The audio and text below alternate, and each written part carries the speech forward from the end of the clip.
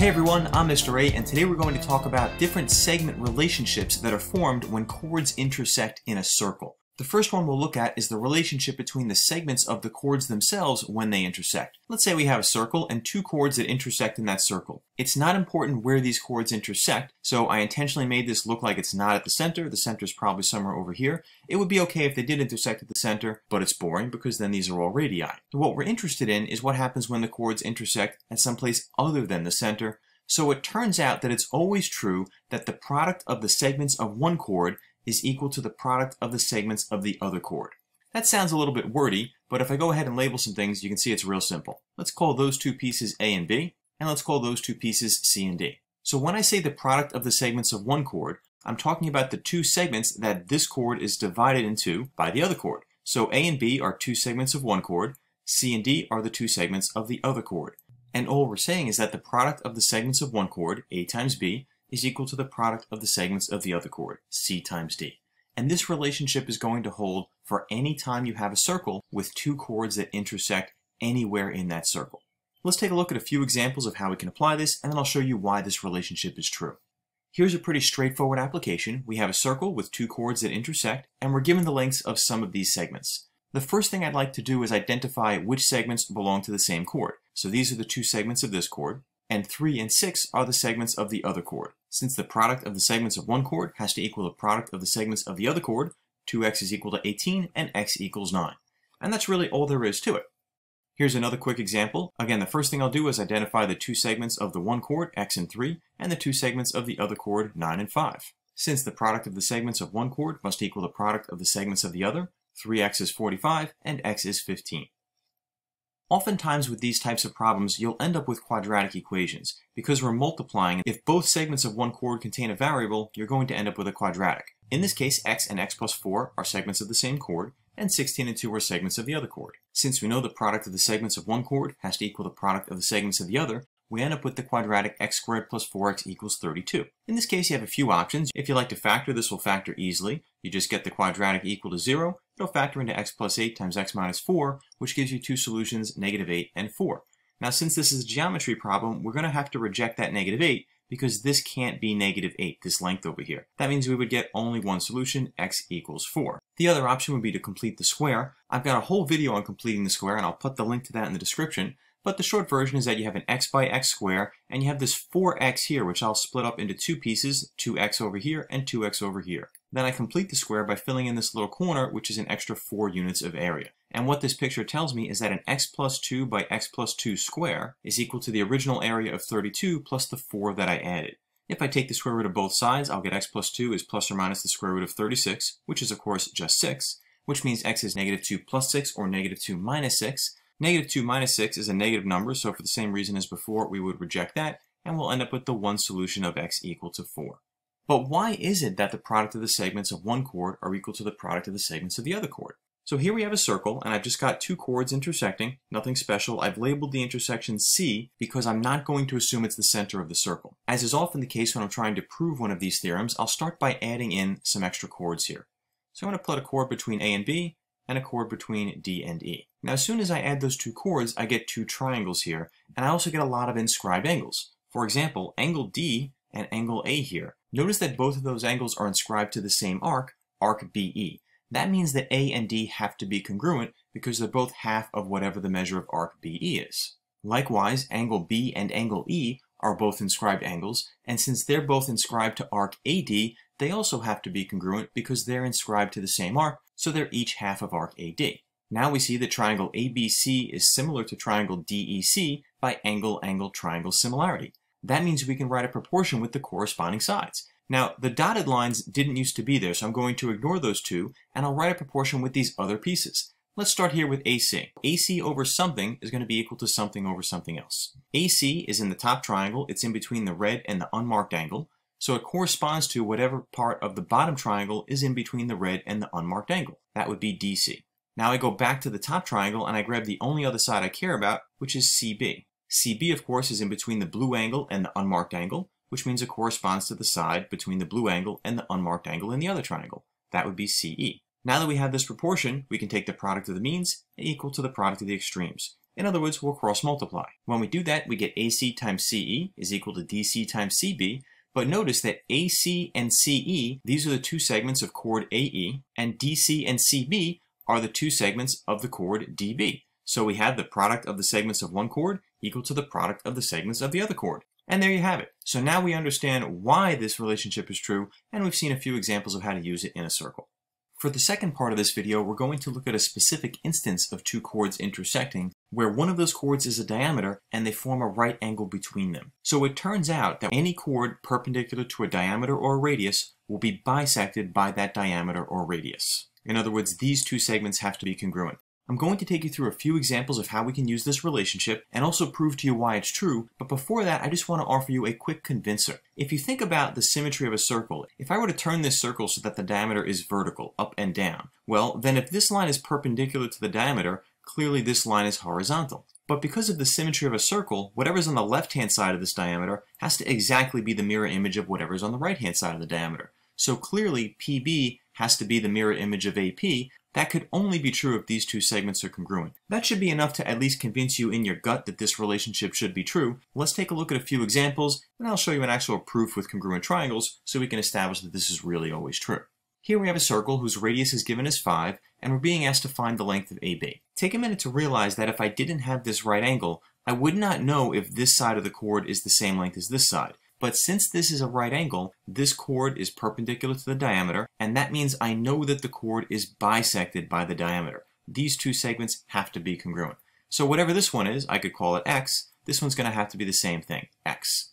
Since we know that the radius is 5, this piece over here has to be 5 as well. Now I'll show you two ways that we can finish this problem from here. So one way we could finish this problem is to notice that if the radius is 5, this also has to be 5 since this is a radius, but since this part is 3, this piece over here would have to be 2. And now I can treat this as two chords intersecting in a circle, just like we did for the first part of this video. Now be careful here, this segment of the chord is actually 5 plus 3, or 8. So we would have 8 times 2 is equal to x squared. That means 16 is equal to x squared, and x is 4. Notice I'm only taking the positive solution here, because this can't be a negative distance. Now be careful, the answer isn't 4 because they're looking for the length of AB, and AB is actually 2x, so that means AB is 8. So that's pretty quick and easy, right? Here's another way we could tackle the same problem.